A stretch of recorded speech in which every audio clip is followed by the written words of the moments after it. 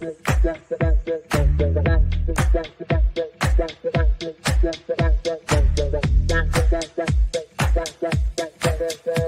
Connections Radio presents. Welcome to Vegas Hockey Hub here on PRConnectionsRadio.com, the voice of new media. I'm your host, Ian Rickelli. And on this edition of Vegas Hockey Hub, we are going to be doing a look back and kind of doing a retrospective of shorts. As a little while ago, here before the season started, we did our top 10 prospects, pretty much doing our first prospect watch of the 2023-2024 season, and I broke down the prospects that you needed to watch with your Vegas Golden Knights. I did 10 players that you needed to know. Now, we're going to be actually looking forward in time and kind of examining how those top 10 prospects performed. What was their stats like? How did they do alongside, the Vegas Golden Knights in the NHL, the Savannah Ghost Pirates of the ECHL, Henderson Silver Knights in the AHL, for a few players who are still in the Western Hockey League, the Quebec Major Junior Hockey League, the Western Hockey League, somebody who's in juniors, we'll talk about them as well. But there is a lot of coverage and a lot of things we're going to be talking about on this edition of Vegas Hockey Hub, as we are going to be looking back and kind of seeing how the top 10 prospects for your Vegas Golden Knights performed in 2023-2024. And before we break this down, before we really get into it, we are going to be doing all of this on Vegas Hockey Hub. This is going to be a fun video to really talk about and break it down here on Vegas Hockey Hub on PR Connections Radio. Go to our YouTube channel at Vegas Hockey Hub. Click the subscribe button and turn on the notification bell. Do not miss any update or any video we have on the network. You also have a YouTube channel, Facebook, Instagram, Twitter, TikTok. We are everywhere on social media, so I highly recommend going to all of our content and liking that situation. Hey, you know what? Josh Bailey, my good friend, your San Jose Sharks have the number 1 overall pick, and come June, there is going to be a really good chance that they are going to end up getting the first overall pick and selecting Boston University's Macklin Celebrini. So going to be really interesting to see what your San Jose Sharks do in the long-term future. But yeah, Josh Bailey, appreciate the support there. Go Knights go on my end. Vegas Golden Knights. This is Vegas Hockey Hub. Now, getting into what the video is about and how the top 10 prospects, how did they perform for your Vegas Golden Knights? After all, we focus on the farm system. We focus on the young guys that are in the Golden Knights situation today. So we're actually going to start from the bottom, and we're going to go from 10, 9, 8, 7, 6, 5, 4, 3, 2, 1. And then that's how this video is going to be kind of formatted at this point. So we're going to start out with number 10, and that is defenseman Joe Fleming. Now, defenseman Joe Fleming, he had a lot of hype kind of entering the season. This is somebody who is a bruiser, someone who's not afraid to scrap and drop the gloves when needed. This is a player in Joe Fleming who had a really interesting start to his career. After all, with Joe Fleming, he is someone who has been earning his way throughout the organization. This is somebody who was an undrafted situation. He gets picked up by your Vegas Golden Knights. He was in the rookie mini camp. He was doing the development camp. And I actually saw him during the rookie faceoff, and he made an immediate impact with your Vegas Golden Knights during the rookie faceoff. And he was on our number 10 when it came to the prospects for your Vegas Golden Knights. Now, Joe Fleming, he had a very interesting year in the ECHL. So maybe who doesn't know, the ECHL is the AA affiliate in hockey. So you have the MLB, NBA, NFL, NHL. That's the Premier League. That's the top league of hockey. Then you have AAA, which is the AHL, which is the Henderson Silver Knights. And then you have your AA, which is the ECHL, and that would be the Savannah Ghost Pirates. Joe Fleming was part of the ECHL this season. And in 58 games played, Joe Fleming, he had a trio of goals, 18 assists, which would be a tally of 21 points. His plus minus is -4, but let's be honest, the plus minus in minor league hockey really does not matter as much as it would be in the professional leagues. A stat that does matter for Joe Fleming, however, is his penalty minutes. When I said that he is a scrapper, when I said that he is somebody who defends his teammates and drops the gloves, I meant that. As Joe Fleming racked up near 100 penalty minutes in the ECHL, and what a great season it was for Joe Fleming to get his feet wet, to really establish himself in the minor league system. And considering the age that Joe Fleming is, I think he's going to get better and better and better. Now, will I predict that he will eventually earn his way into the AHL and be an everyday starter for the Henderson Silver Knights? I wouldn't be surprised if next year that ends up being the case. However, because of what he did in the ECHL this season, Joe Fleming, him at number 10, I think that he will find a way to stay on the prospect list and be a very good member of the Vegas Golden Knights development and in the minor league system for the next couple of years. So starting out at number 10 is Joe Fleming from the ECHL, from the Savannah Ghost Pirates. So he was a number 10 prospect entering the year. Now, somebody who really did not have that big of an impact this season, and someone who I actually think could be taken off this list next year, that would be former second-round pick Danny Chaka. And this is someone who in 58 games for the Henderson Silver Knights in the AHL only racked up 5 points in the AHL. So when it comes to Chaka, this is somebody who unfortunately you just see him as someone who he was a former second-round pick. He comes over from Russia. He spent professional time playing in the KHL.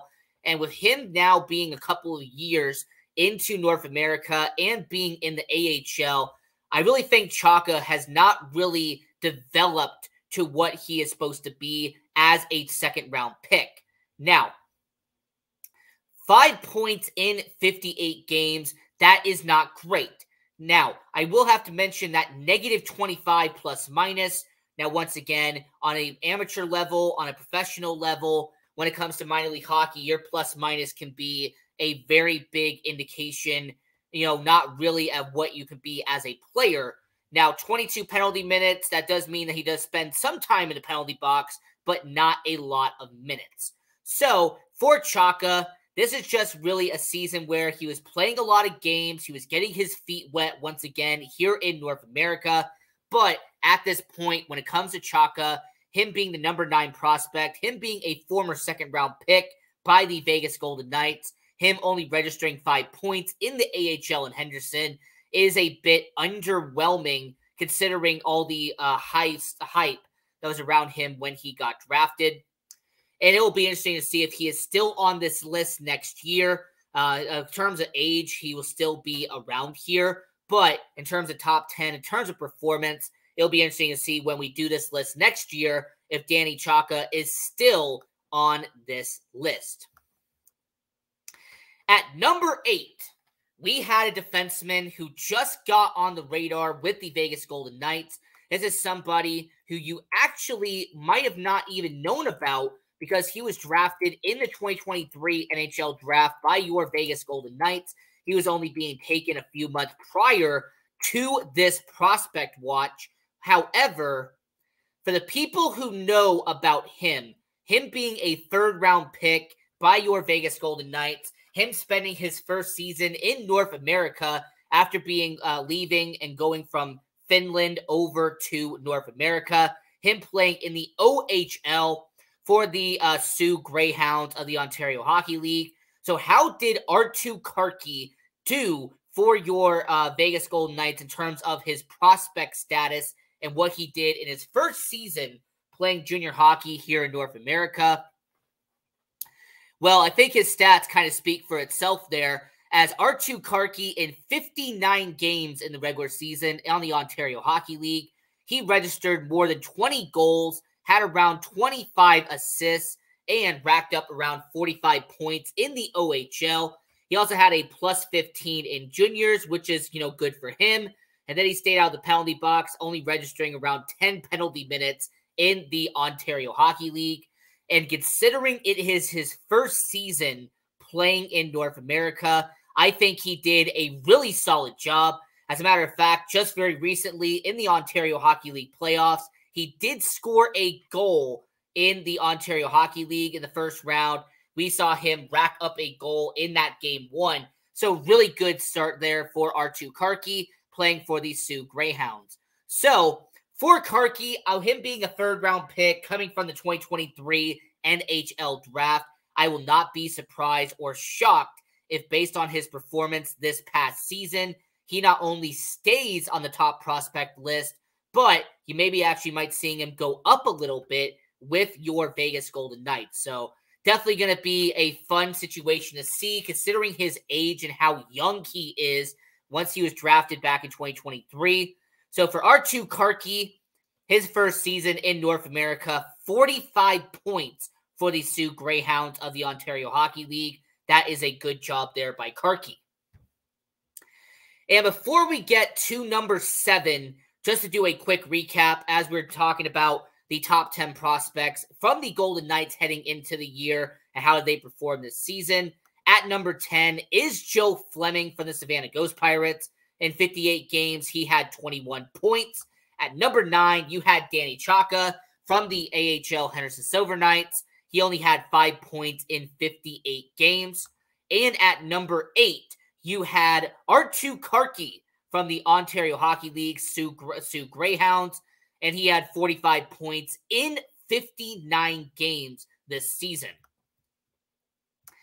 And these next 2 players at number 6 and at number 7 actually suited up for your Vegas Golden Knights, and they did split time between the AHL and the NHL. At number 7, you had former 2020 first-round pick Brendan Brisson. And for Brendan Brisson, he had 61 games this season. When you split his time between Vegas and Henderson, he actually racked up 17 goals, 15 of them in Henderson, 2 of them in Vegas. He had 41 points on the year, which is a good job by him.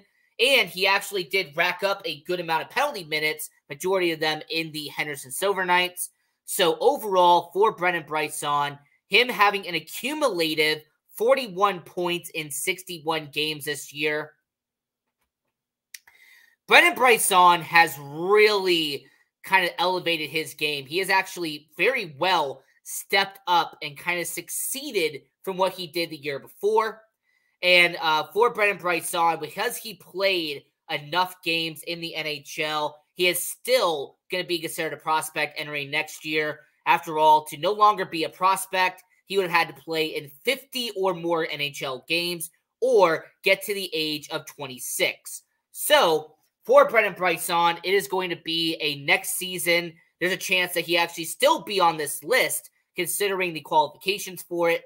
But for Brendan Brisson, it will be interesting to see how he does next year, considering the rebound and kind of the potential he showed this season in 2023, 2024. And at number 6, this is a player who actually, once again, did split time between the AHL and the NHL. And funny enough, by the way, he actually had 23 games in the NHL and 22 games in the AHL, almost an even split there, and that is Kaedan Korczak. Now, Kaedan Korczak, in 45 games played this season, 2 goals and 17 points. Now, he had a very solid plus 12 in the NHL with your Vegas Golden Knights, and he did rack up a decent amount of penalty minutes this year with around 30 penalty minutes between the NHL and AHL combined. For Kaedan Korczak, he was called up to the NHL to be on the second line when Shea Theodore got hurt, and then Kaedan Korczak was a second top defensive pairing in the AHL with the Henderson Silver Knights. Kaedan Korczak has really become a solid everyday player in the Vegas Golden Knights system, regardless if it's the AHL or NHL. He is someone that you can count on to be an everyday member. Now, with him being 23 years old, with him being a former second-round pick in the Vegas Golden Knights system, it'll be interesting to see if he has one more season of being a prospect or if he's going to make that full elevated jump to the NHL next year. Obviously, there's a lot of decision-making and a lot of stuff that is out of his hands that he is going to have to figure out when it comes to the Vegas Golden Knights organization. But overall, Kaedan Korczak, he did a really solid job between the NHL and the AHL this season. And I like what we saw when it came to Kaedan Korczak and his potential between Henderson and Vegas in 2023, 2024.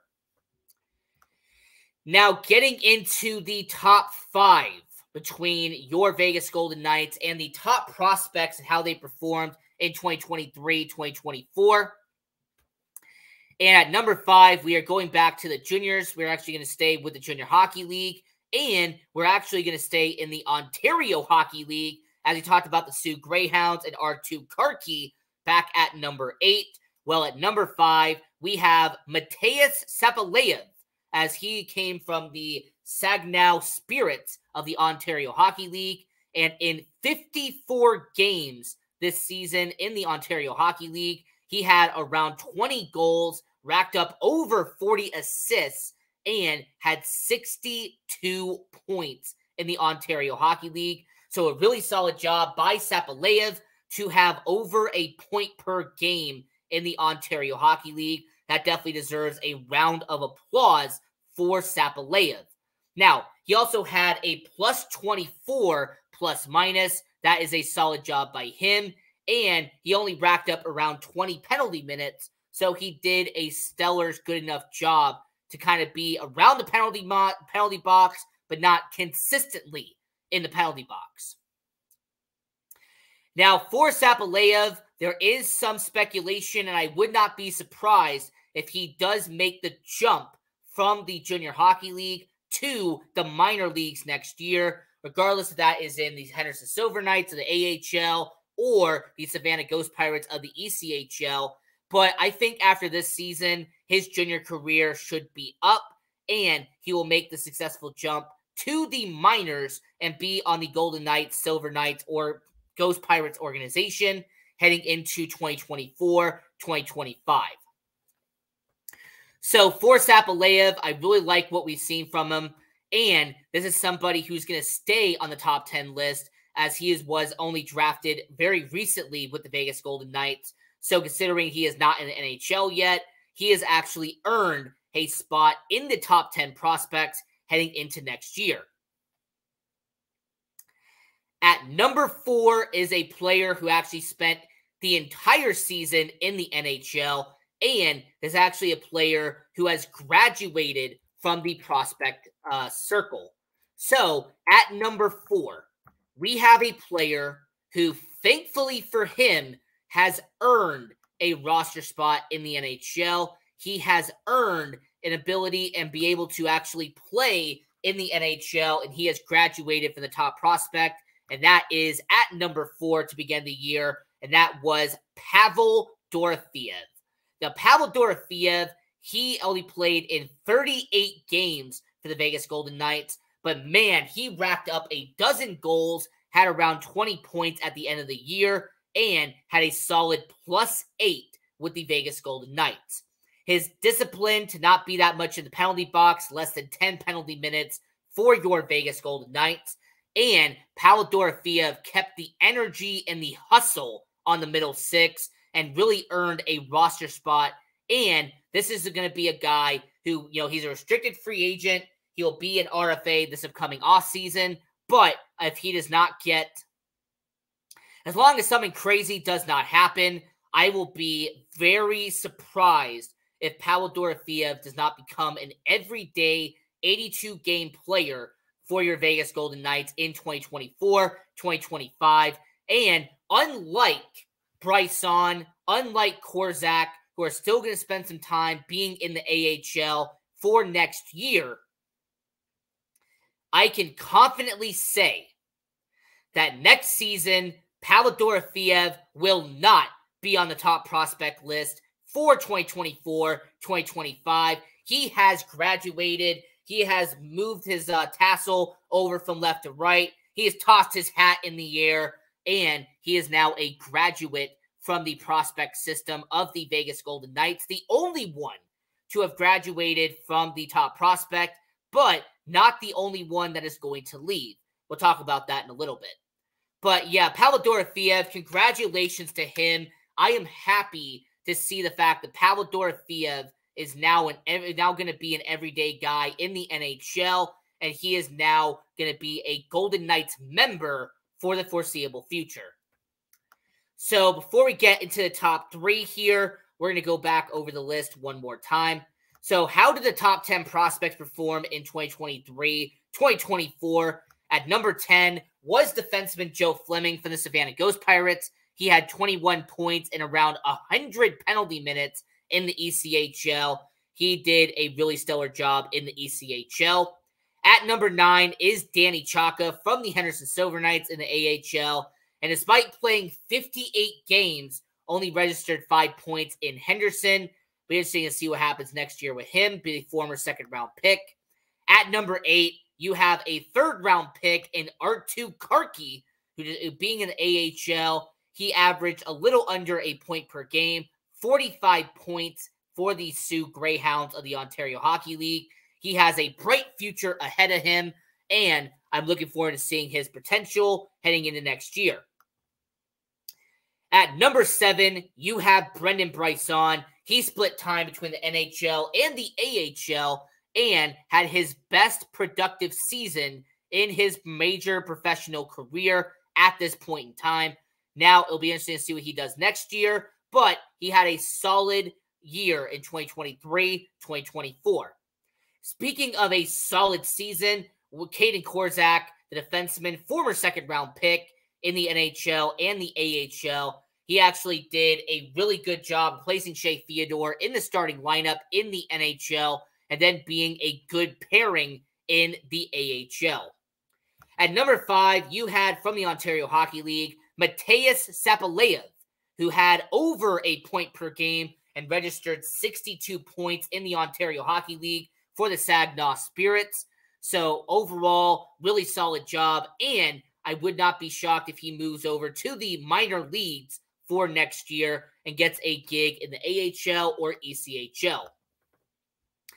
And at number 4 is a graduate from the Prospect Watch, and that is Pavel Dorofeev from the Vegas Golden Knights. And he had a very solid rookie season, and he has graduated and has eventually moved on to become an everyday starter in the NHL and be a member of your Vegas Golden Knights. Now, the top 3 prospects from the beginning of the year. Now, you have one prospect who was a bit underwhelming, but has some good upside. You had a prospect who didn't even have a chance to be a Vegas Golden Knight. And then you had a prospect at number 3 who hit a home run. All right, he hit a 100-mile-an-hour slap shot. This is the best prospect the Vegas Golden Knights had this year. At number 3, Matthew Chatterford. And he came from the Quebec Major Junior Hockey League. He came from the Halifax Mooseheads. And what an incredible season Matthew Chatterford had for Vegas. In 65 games playing in junior hockey, he racked up 40 goals in the Quebec Major Junior Hockey League. He racked up 50 assists. And Matthew Chatterford this season had 90 points in 65 games. I mean, he had plus 43, plus minus. And he even found a way to make productive penalties and defend his teammates as he racked up around 30 penalty minutes in the Quebec Major Junior Hockey League. To say that Matthew Chatterford made an impact would be an understatement. Matthew Chatterford was the MVP. He was the best prospect that your Vegas Golden Knights had this season. And you know what? When it comes to Matthew Chatterford, this is his third and maybe final season playing in the Quebec Major Junior Hockey League. If I had to speculate, I would not be surprised if, just like I said for Matej Sapeleyev at number 5, I will not be surprised if Matthew Chatterford earns his promotion and starts his minor league career in the AHL or in the ECHL to begin next year. Because I think when you have scored 90 points in the Quebec Major Junior Hockey League, it is time for you to be promoted. There is a time for you to eventually earn that very well and respected promotion to be a major hockey league player and be in the AHL and be in the ECHL. I mean, wow, what an incredible season that Chatterford had. And he is the prospect MVP. If I had to put one up here, if I had to say there was a prospect MVP, Matthew Chatterford would be on that list. What an incredible year for him. Now, we only have 2 left. We had the 2 best prospects entering the year. And at number 2 was a first-round pick from 2023. David Edstrom came from Team Sweden.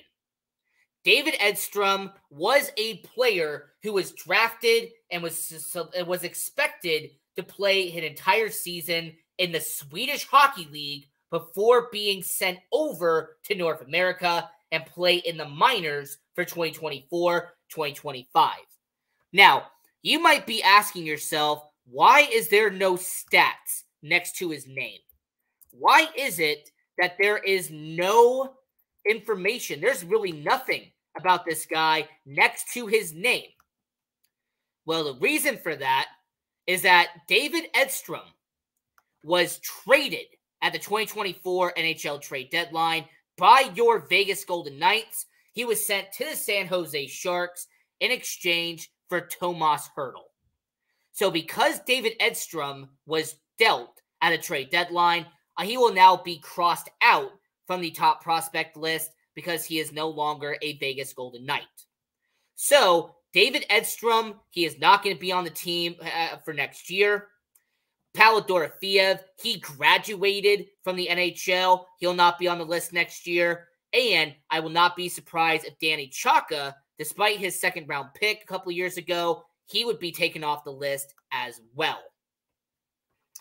So with all of that, it leads with your final and your top prospect entering the year, your best prospect in 2023-2024, and that was defenseman Lucas Cormier.